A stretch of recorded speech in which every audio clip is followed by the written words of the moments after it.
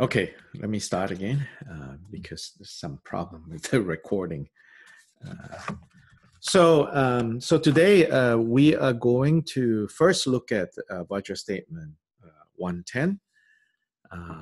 Then we will look at Vajra Statement 6.2. And the rationale for that is to remind everyone that we have evidence that in the early history of Gongchik, there seem to have been two different ways of arranging the different chapters in the Gongchik. So what is today universally considered chapter 6, the chapter on view, meditation, and conduct, in the earliest versions of the commentary on Gongchik, that was considered chapter 1. And this chapter that is now the vital points on the turnings of the Dharma wheel, that is now chapter 1. In some of the earliest commentaries, it also is pushed to chapter 6. So there is alternate ways of reading the arrangements. So that's why I would like to also kind of read the contents of chapter 1 and the contents of chapter 6 kind of hand in hand, where it makes sense. So anyway, let's look at 110 first because it continues from 1.9. 1.11 is going in a slightly different direction. Bear in mind that, right, these individual Vajra statements that Sherab Jungne collated, so to say, right, collected, collated, arranged into chapters. This is not a single cohesive work that someone sat down and wrote from page 1 to page 100, but rather these are collections of statements. So in the same way, if you think of, like, for example, some of you are probably familiar with this, the Dhammapada, right? So the Dhammapada is a collection of different sayings of the Buddha and arranged into these chapters. And each chapter is given a title, and sometimes the title tells you the topic of those sayings in the chapter. Sometimes it's just a common word that occurs a lot, or a common imagery, a common metaphor that occurs in all the sayings in that chapter. And that's how it's organized into a chapter. So at the same time, we don't need to be so rigid, right, about the chapters. And in fact, in that sense, if anything, I think Kyopa Rinpoche is always very careful to prevent or wanting his students not to rigidify any of these teachings, but instead to always have this broader view, a broader view that can bring everything together, that can see the interconnected ways of everything. So I think it's important, like, because, obviously, because we're studying this particular text, and most of us are kind of new to the way Kyopa Rinpoche looks at things, and the Kyopa Rinpoche teaches things, emphasizes the Dharma, the way he emphasizes them. So you're going to have a feeling that we're saying, well, the Gongchik's view is like this, the Gongchik's view is like that. But do keep in mind, that actually the Gongchik resists. You can say that Kyopa Rinpoche resists any attempts to say, it is like this or it is like that. Because once you say it is like this, almost without choice, you're excluding it is like that. Yeah. So we have to, even as we want to see kind of more accurately, more clearly, the way Kyopa Rinpoche understand things, understand the Dharma, the Buddha's Dharma, we should not, make the mistake that he is concerned about, which is to turn this into, oh, this is a special view. Oh, this is, the Drigong way of looking things, So be careful not to do that as well. because if anything, he's always reminding us, that we need to have a more comprehensive understanding of the Buddha's teachings, a more comprehensive understanding. Then, of course, within that, you can say, so then he emphasizes how dependent origination or cause and effect and emptiness are two sides of the same coin. That the fundamental nature of all things consists of these two sides that do not contradict each other and do not oppose each other. So that then within that understanding, all the different teachings should be understood as part and parcel of a cohesive, holistic way to practice the teachings, to understand the teachings, and to finally realize the result. And the result is said to be the one single result of the Buddha state. Yeah. So, statement 110. Anything taught as the six positions is only definitive meaning. So the first thing I want to say here is, here, clearly Jigten Sumgen, Gyalpa Rinpoche, accepts and recognizes that you can talk about these six positions. In fact, these six positions, if you comb through the Buddha's, all the texts that are attributed to Buddha, all the sutras and tantras that the Buddha, supposedly, Buddha taught, right? If you comb through them, you can find vocabulary that corresponds to what's here grouped as the six positions. And the six positions, in the notes, Sobish tells us, it's so on page 89 under the notes for 110, the six positions or six hermeneutical principles. I'll explain that. It's a long fancy word. Hermeneutical principles is the intentional, the non-intentional, the provisional meaning, the definitive meaning, the literal, and the non-literal. So straight up, here Gyalpa Rinpoche says, yes, you can, and in fact you have to, right? Understand the diversity of things that the Buddha reportedly said, using these six positions to help you understand. But what should it help us understand? This is where I think this Vajra statement, what this Vajra statement is saying. What should the six positions help us understand?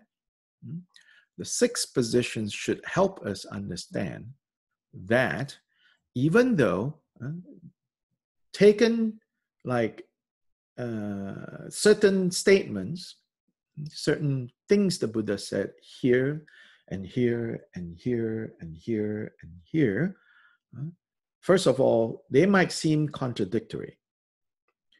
But they will seem less contradictory when we understand, oh, here it is non-intentional. And over here, it is literal.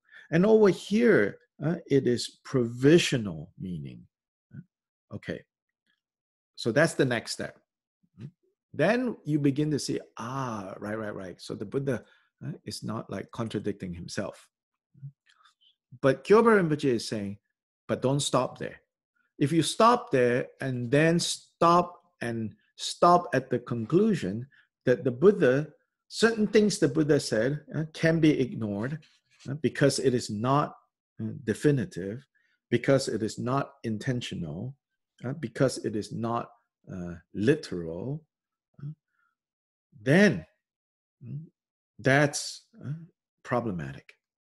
Instead, we have to understand that even when he was speaking in a way that is non-literal, or in a way that is provisional, or in a way that is non-intentional, his final intention, Gongpa, Gongchik, his final intention, meaning like what is still behind speaking in a non-literal way, speaking in a non-direct way, it is still intended to direct us into understanding the definitive meaning.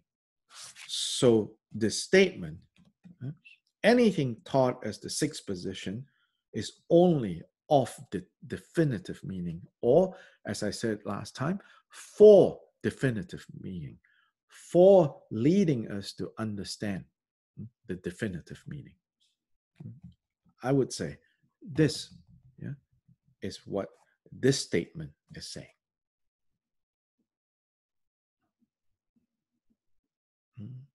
So, Shirab Jungne says, so this statement, this Vajra statement, was said by Gyopa Rinpoche in response to what? In response to, so above, people claim that since the Buddha taught all statements as meaning requiring further explanation, quote unquote, as definitive meaning and so on, the Tathagata taught some of these statements as a skillful lie. So here, it is in response to the idea that the Buddha would tell skillful lies. And this is something that Gyopa Rinpoche is very careful and concerned about, saying, no, Buddhas absolutely do not lie. No matter what, they don't lie, because they have completely purified the ability, the causes of lying. So in a way, you could say, they're simply incapable of lying.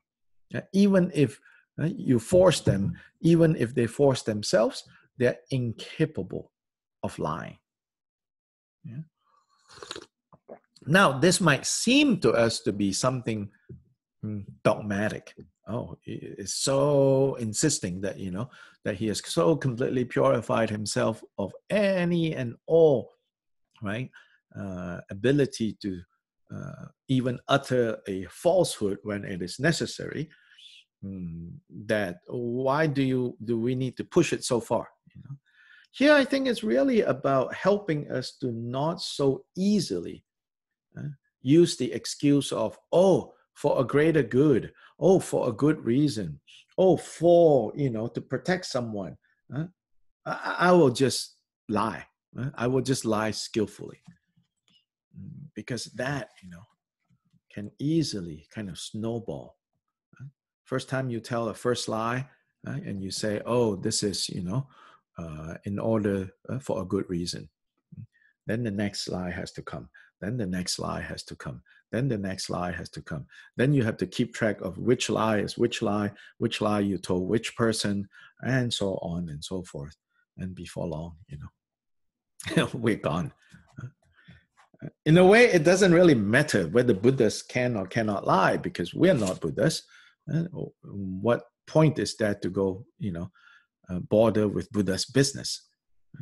Here, I think, is saying we should not so quickly, approve of ideas like, oh, Buddhas can, tell skillful lies in order to lead people to a good place. Saying, no, Buddhas don't lie, period.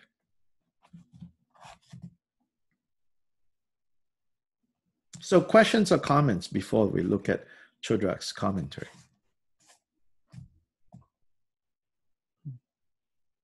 So I guess I've given my commentary first.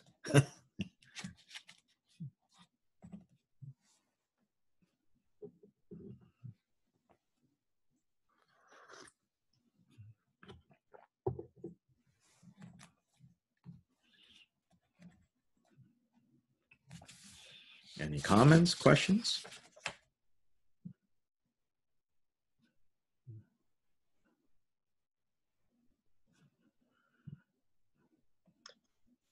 Okay, on page 89, what you just spoke of, this is Joan speaking. At the bottom of 89, it says some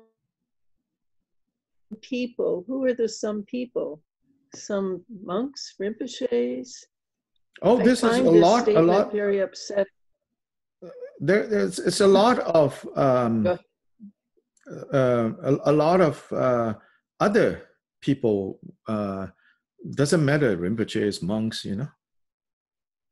These are positions held by some of the Buddhist masters.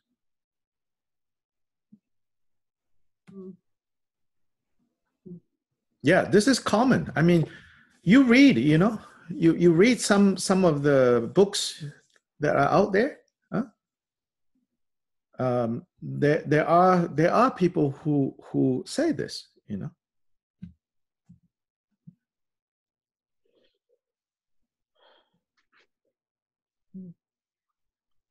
If you look carefully, it's out there, this idea. Dr. Lai.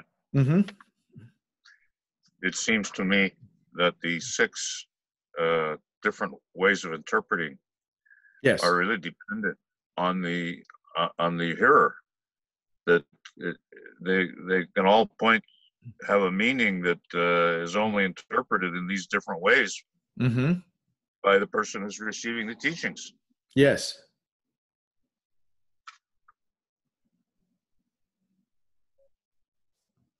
Yeah. So here Kyopa Rinpoche is not. He is not denying, yeah,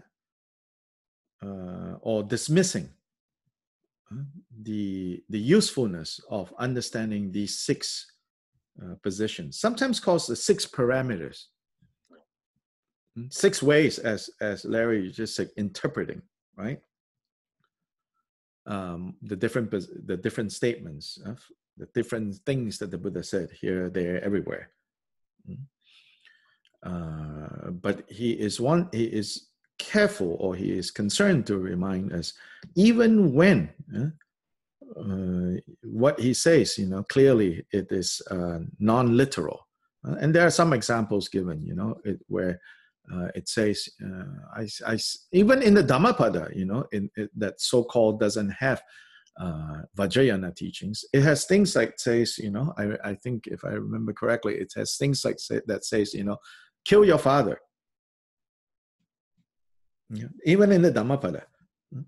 So there you can say, you know, Kyopa Rinpoche is not saying, oh, don't use this guidance of like understanding that sometimes the Buddha speaks literally, sometimes the Buddha speaks non-literally.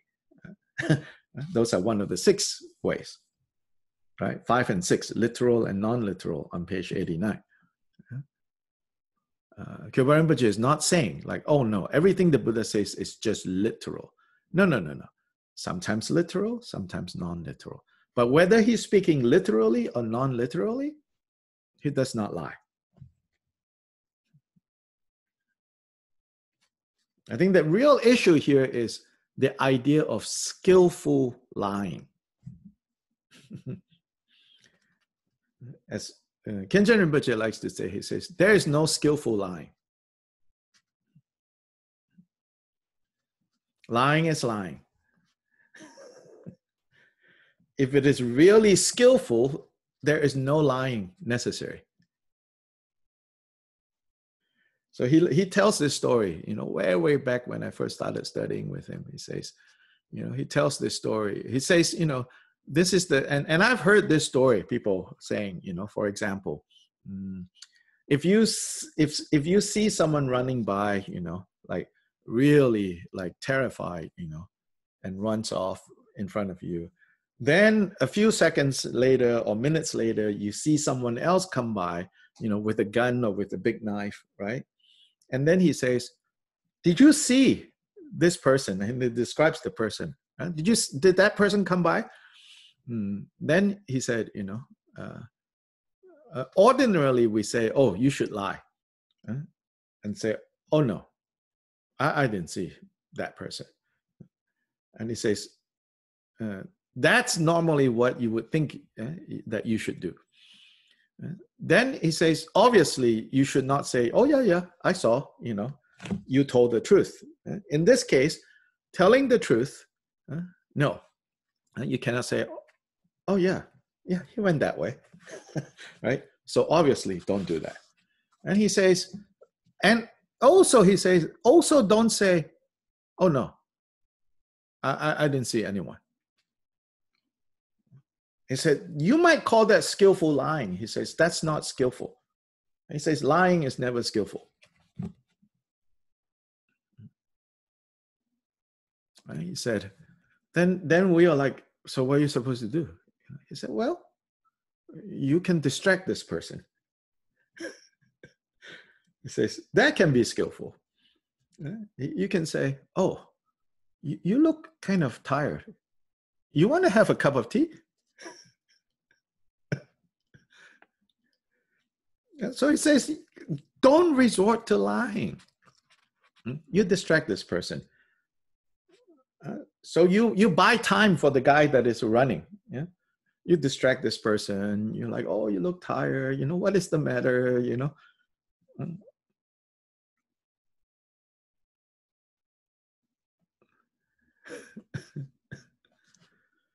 Of course, luckily, most of us, you know, don't find ourselves literally in those situations, life and death, right? But here the point is, you know, this idea that skillful lying. It says, no, don't so quickly buy into the skillful lying.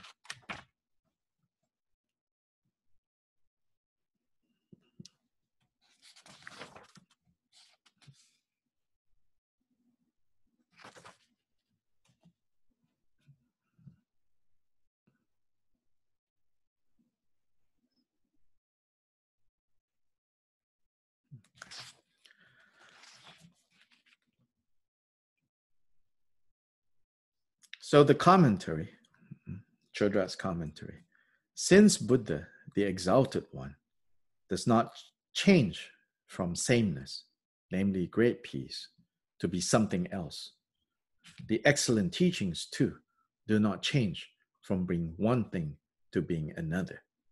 Moreover, it is impossible that he taught the Dharma variously as truths and falsities of the six positions, where some have a meaning requiring further explication and some are of definitive meaning. So the Chandra Pradipa Sutra says, Kumara, I'm going to instruct and teach you. Have faith, I'm without falsehood. The Buddha does not lie. Out of compassion, the victorious one always speaks truthfully. Then another quote, you know, to show how Buddhas have no capacity to lie, you know. So anyway, moving on. Since the Buddha taught this, all teachings included in the three vehicles are none other than definitive meaning alone.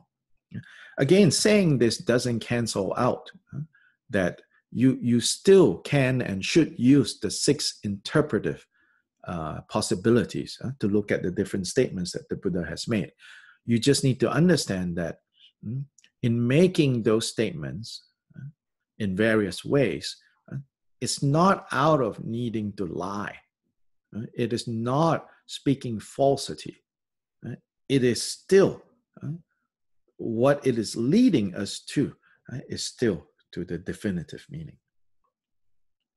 So he says, moreover, there may be an infinite number of people who nowadays make explanations of such categories as the intentional and the unintentional concerning what is taught in the tantras of mantra through symbols and signs, but they're completely off the mark.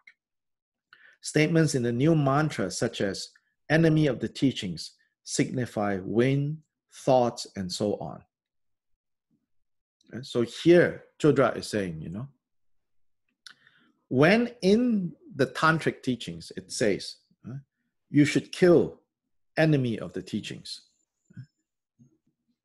What the Buddha is talking about is impure winds, meaning impure wind energy that moves in our body.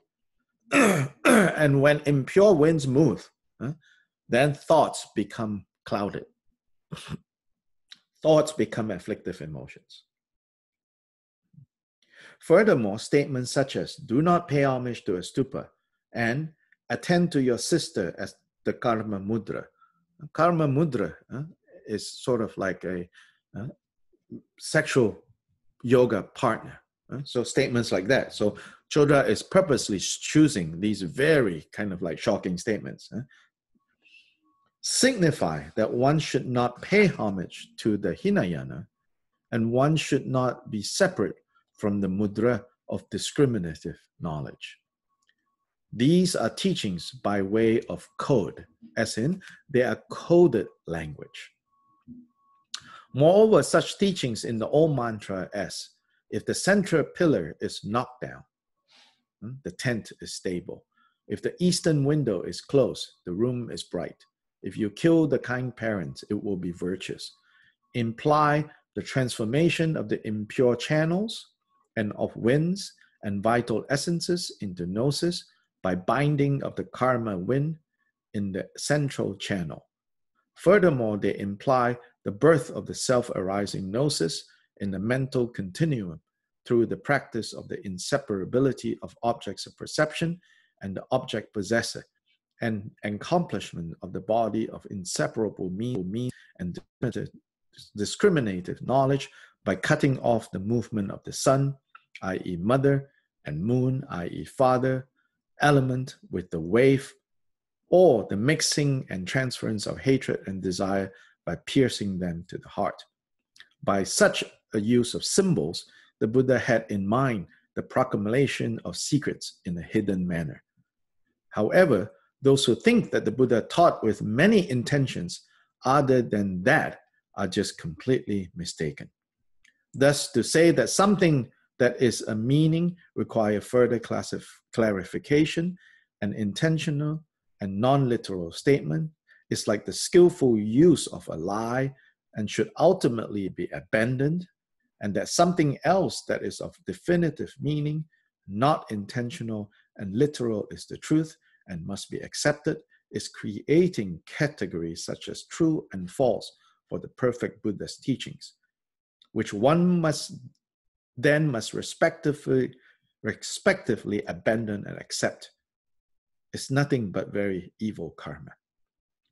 So here is saying, it's like, if you, and it's true, again, if you look carefully, a lot of, not a lot, but you can find this kind of mistaken ideas in some of the books that are being published today. And also among certain communities, you'll hear people saying things like, oh, those earlier teachings, particularly like the so-called Hinayana, oh, when you advance further, since those earlier teachings, they are not definitive, they are not direct, at some point, you should abandon those, because now you have become higher, so you don't need those anymore. You can abandon them. And Kyoba Rinpoche here is concerned with this idea that once you say that certain things the Buddha says are skillful lies, skillful falsity, and certain things are truth, then if you accept that, then of course, at a certain point, you have to say the falsities needs to be abandoned, needs to be left behind, because it was only useful to propel me to a better place, to a higher place on the path. But he's saying, no, nothing that the Buddha taught should be abandoned, because there are no lies, there are no falsities in anything that the Buddha taught. So you do not like graduate to a higher level where not killing or not lying is no longer applicable to you. Again, if you look around, there are these ideas that, you don't have to abide by the rules the further you have advanced.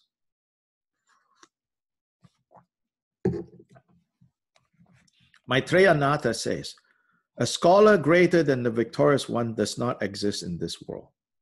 The omniscient one knows everything, and the supreme true reality, others do not. Therefore, any sutra that was set down by the great hermit himself, do not interfere with it. Since you would demolish the sage's ways, you would harm the excellent Dharma. Again, there are people who will say, oh, the Mahasiddhas, that's the real stuff. We follow that. We follow in that tradition. Oh, even I hear people saying things like that. Oh, we follow Guru Rinpoche. Oh, we are different. Like we don't follow like the Hinayana style. And so basically, they want to like sweep away the monks' way. They would call it, especially in the West, and they would call it like in the kind of like, oh, that's like Buddhism for dummies. We are the Mahasiddha way. We are the Vajrayana way. We don't need those things, and those are only given for those who are lower. So you have to this day people who think like this and teach like this even. I mean, they're not going to outright say, Shakyamuni, forget about it. They're not going to outright say that. But when it comes to more kind of like outside the context of, if you point a gun at them and you say, do you think Shakyamuni is inferior? Or not pointing a gun, but if you ask that, they're not going to say yes. But they kind of say it in another way. Like, oh, yes, Shakyamuni, that's the monk stuff. We are like, Tilopa. We are like, Vajradhara. We are like Guru Rinpoche, and we don't need these things. This is the problem, So Maitreya Natha, says, Maitreya Natha is the Buddha Maitreya in the Uttara Tantra. He says, we should not have this kind of view. Therefore, the victorious one has taught the Dharma as the one single thing. Later scholars put into practice such explanation as that of the 6 positions as being definitively true and so on. They abandoned some parts of the Buddha's teachings and accepted others, presented the words that pronounce the meaning requiring further interpretation, the definitive meaning, and the 6 positions as ornamentations, and made judgments as to whether the thing expressed, the Buddha's instructions, were true or false. This is but an act without liberation, as Maitreya Natha taught. So this is what the statement is about. Page 90, so this is useful.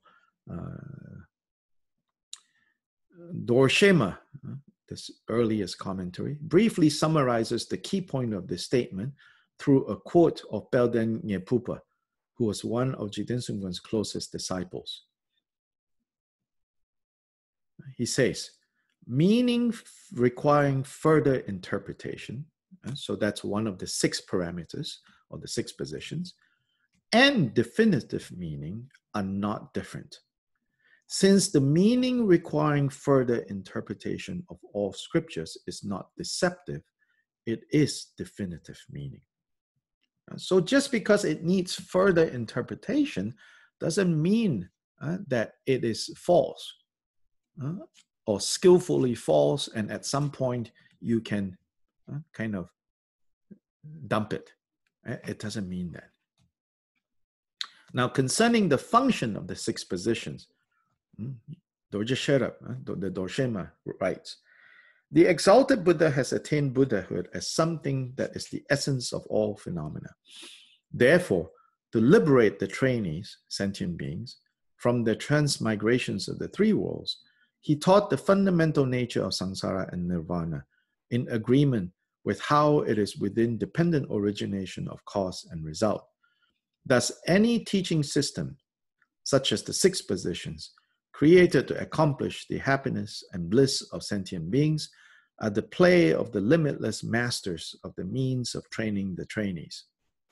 Therefore, since the 6 parameters altogether comprise a teaching for guiding sentient beings to places of spontaneously accomplished great bliss, from that perspective, all the scriptures would comprise a meaning requiring further explanation. Since it is certain that through all the teachings of the Dharma, as in the 6 positions, the result will infallibly arise as the accomplishment of the vast happiness of higher realms and definite goodness for all sentient beings, and as not being born in the suffering of samsara and the lower realms, all the 6 positions are only definitive meaning, and there is no difference in meaning.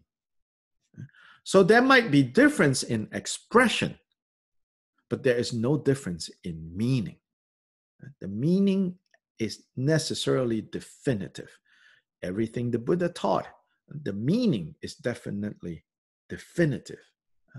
By definition, Buddha's words are pointing to that clear truth. But the way those words are established, the way those words are used, the way those expressions, statements, sometimes the Buddha has to conceal. Sometimes the Buddha has to speak in code, especially a lot of the Vajrayana things, the Buddha spoke in code. But the meaning is still definitive.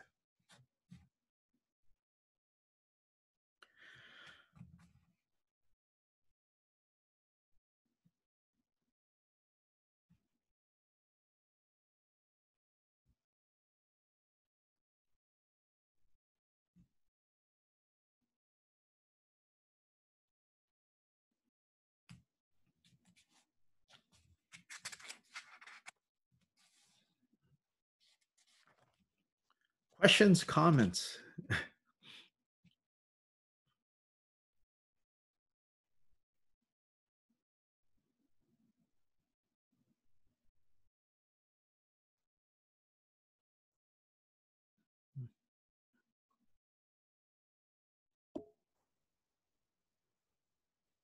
One of the things that this is saying to me is that we should be very careful about what we read.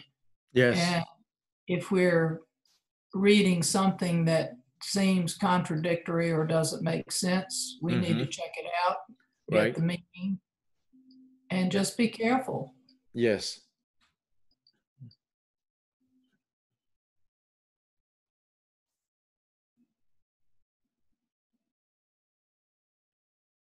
Especially in Buddhist teachings, you know, when it says like, oh, you know, all these, you know, moral, ethical things, you know, they're secondary, you know. Once you're in the Buddha state, you know, this is not relevant anymore, right? Statements like that is based on the idea, you know, that the Buddha gave these things only to those who are inferior. And of course, you know, when you listen to that, you know, most people are like, well, I'm not inferior.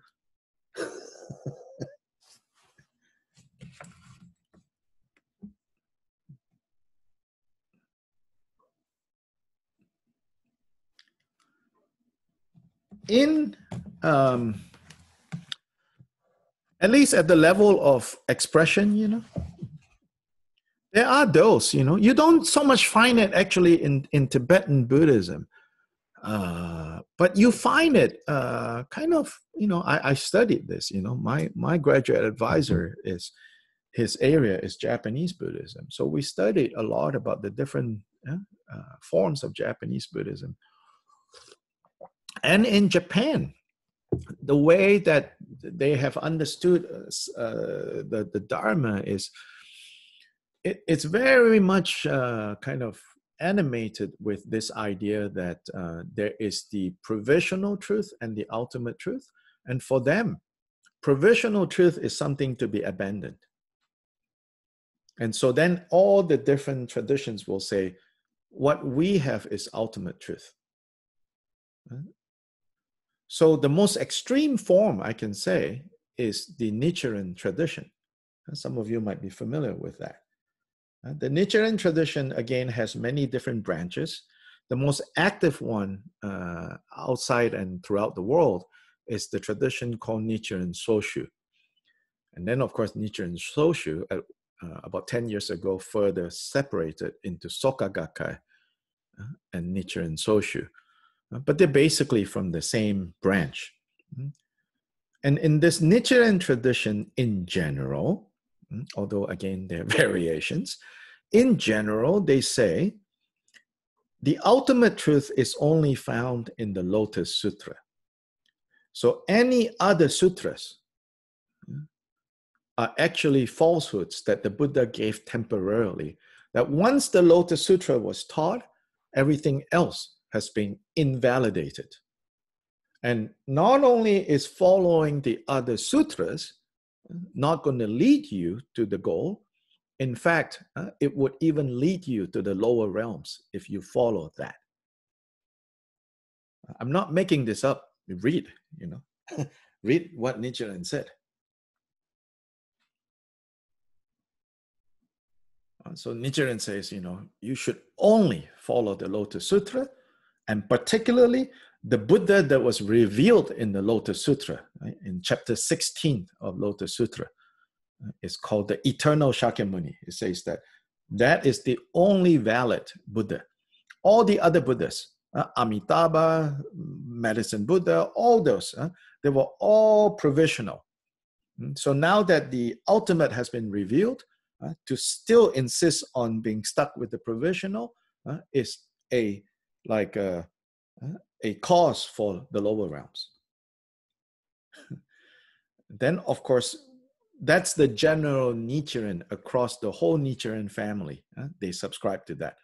Then the more extreme, I would qualify as extreme form, is Nichiren Soshu, where they take a step further to say, and actually, what they call true Buddha revealed in the chapter 16 is not the historical Shakyamuni. The historical Shakyamuni belongs to the first section of the Lotus Sutra, which is within the context of the Lotus Sutra being ultimate. The first section is provisional. The second section is ultimate. So dump the first section, adopt the second section. And the second section, who is the eternal Buddha? Nichiren himself is the eternal Buddha. And the teachings of the eternal Buddha is the only ones that are valid today. In Tibetan Buddhism, things never got so far, so extreme. But in other places, they are, it went in those directions. Now, I'm not saying, this is different from saying that I think, people who are Nichiren Soshu or Nichiren go about thinking, you're all bad, you're all evil. I'm just saying, if you read those writings, they express things in that manner. Now, to be truly kind of to the spirit of what Jigten Sungön is teaching, right? I would say, with yourself, there's still a way to even bring in such extreme positions. As long as you don't turn it into that extreme, you can still say, I believe, there's a way to kind of understand them and say, okay, that's why they speak like that. Okay, sure. If by believing that they can be led to a greater understanding, that's fine. That's my attitude.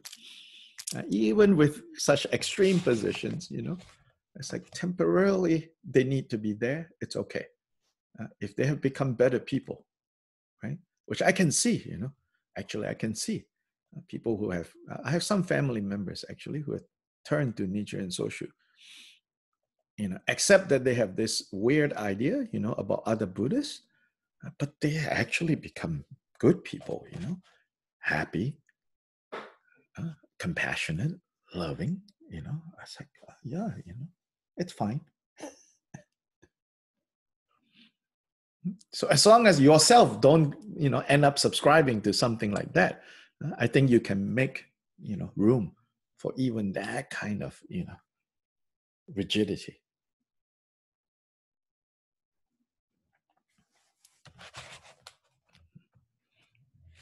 Because you don't want, the all-inclusiveness approach to be only inclusive insofar as, not allowing anyone to be exclusive. You know what I'm saying? Kind of like they say, you know, the liberal in the US, in the West, the liberals are only liberal if you're not conservative. If you're conservative, there's no room for this liberalness. But I want to say, you know, in the Gongchik way, there's a way, you know, to even include such narrow interpretations and say, it's okay. As long as yourself don't start subscribing to the narrowness, then you can make room. My own interpretations, okay, may or may not gain the approval of Kyoba Rinpoche, but this is the way I'm reading and the way I'm understanding, you know, how to take this, you know, into my own.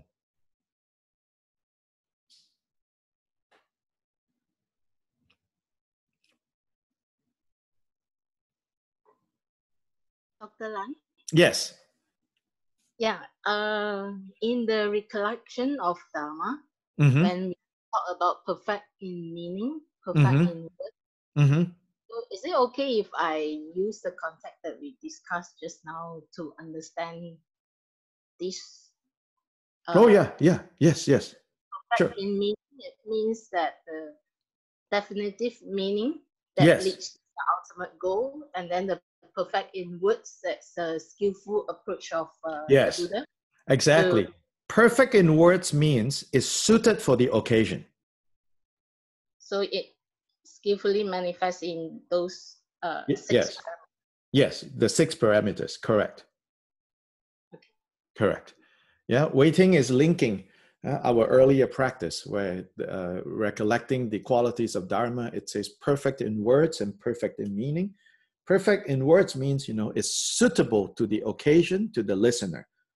So sometimes Buddha had to speak strongly. Sometimes Buddha has to speak in a very kind of soft way. So no matter strongly or softly, those are perfect words, as in exactly what's needed on that occasion. But no matter strong or soft words, the meaning is always perfect.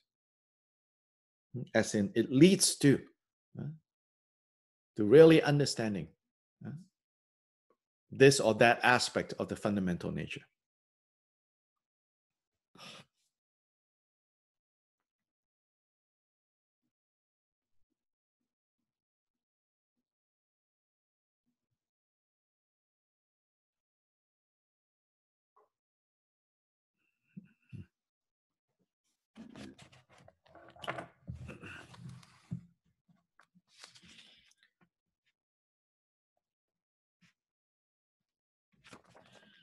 "92, yeah?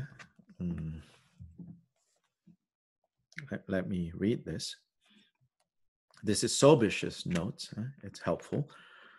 But if the meaning is the same, here, right before that, he's talking about, Chodra was mostly concerned with talking about some of the more kind of outrageous statements that you can find in the Tantras, some of the more kind of provocative statements.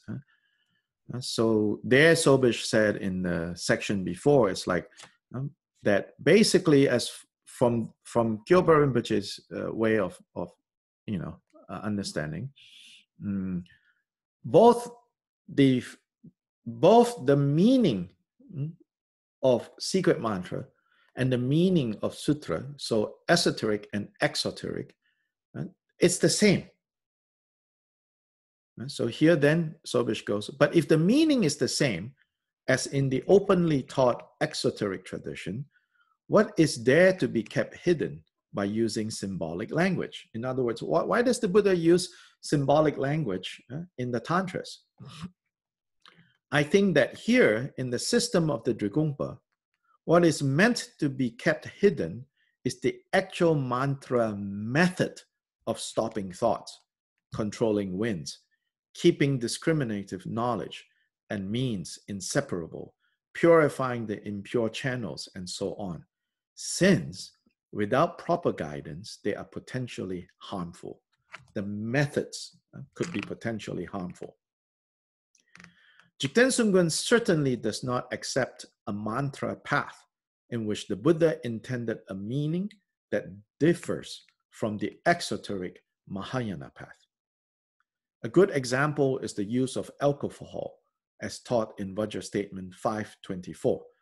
What is virtuous in the Vinaya is also virtuous in mantra, and what is non-virtuous is non-virtuous.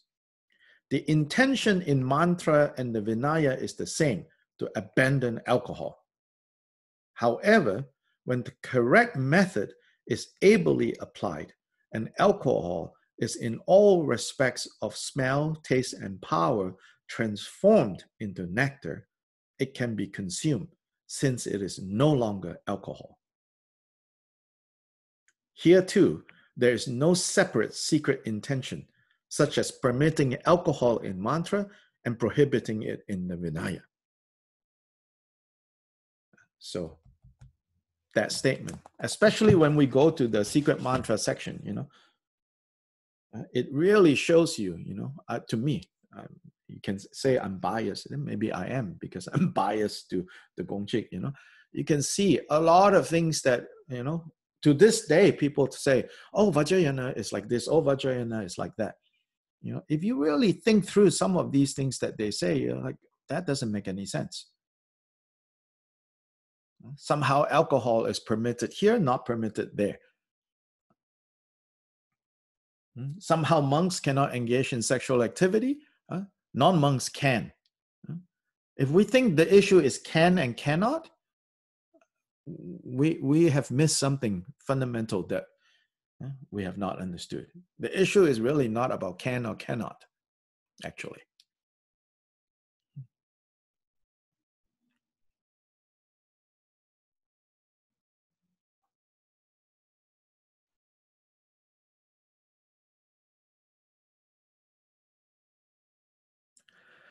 So the chapter, especially the next few chapters, like the Vinaya chapter and the secret mantra chapter, like it will bring up all these, the statements will bring up all these like weird understanding that is floating around during Jigten Sungkun's time, floating around during our own time, I'll say. You can see, if you agree or not. Anyway, obviously, we're not going to be looking at 6.2. Now, 6.2, some, guidance. 6.2 is a statement that says, basically, outer phenomena, what we think to be out there, the things that we experience that we think are out there, are basically of the mind. Then, of course, that translation I read to you, right? Gyalpa Rinpoche's teaching is basically all about that. So then Sherab Jungne tells us, this is in response to the people who think that outer phenomena and inner experience are not connected. Now, you can say that there are no principled lineages or groups of people in Tibet that subscribe to that belief, for sure. So this is not in response to, some tradition or some practitioners thinking that way, or some philosophy that teaches that. Actually, no philosophy and no Buddhist philosophical traditions in Tibet actually believes that. So what it is addressing is not so much any kind of established position by any group or anything like that, but it's more, I think, addressing what we kind of sometimes, or a lot of times, how we, in a very gut level, things, whatever that is out there that we experience is out there, and then I am in here, and that's out there. And not seeing that, in fact, all our experiences are determined, conditioned, colored, and even made up by our own mind. Therefore, blue cheese stinks to you, tasty to me. Durians stinks to me and tasty for you. If durian and blue cheese is just out there, unrelated to the mind that experiences it, then definitively, if we want to use that language, it either stinks or tastes good. And no matter who gets into contact with that, with this, it will stink. With this, it will be tasty. But it says no. All the multiplicity is the result of our own mind.